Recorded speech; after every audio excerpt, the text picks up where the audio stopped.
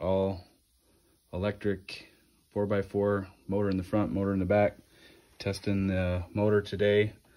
There's two types, shunt wound and series. Basically just try one way, and if it works, good. So this one I got right the first time, which is series. And here's the wiring diagram. So if we look at the motor, you got A1, A2, S1, S2. And if you get up here, you can read the A2 and A1. They call them S1 and S2 here also. So what you do is connect A2 and S2 together. So all I did there, and first I made sure I unhooked my 48 volt pack. I got rid of that. I took, as you can see right here, all my wires that were connected to the motor. I removed them, so there's nothing that's hooked to that motor anymore except for what I'm doing.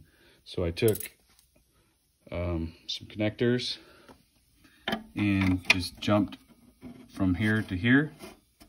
So from S1 to A1, and then from there I have two little, let's see if you can see, oh, there you go. These are just little pinch clips, alligator clips, and the polarity doesn't matter.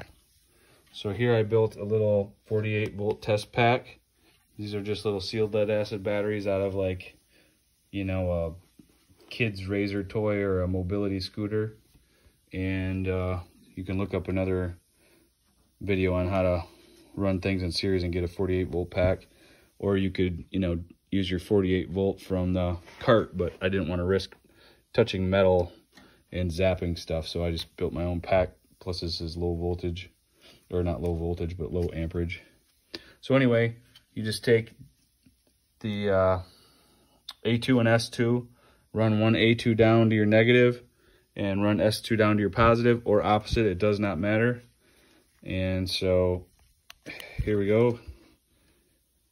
I'm gonna just put this right on here.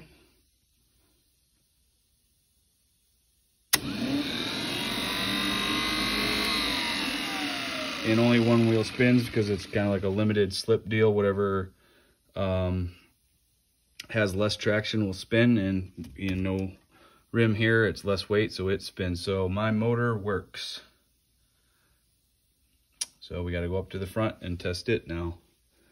But that is how you test an electric motor.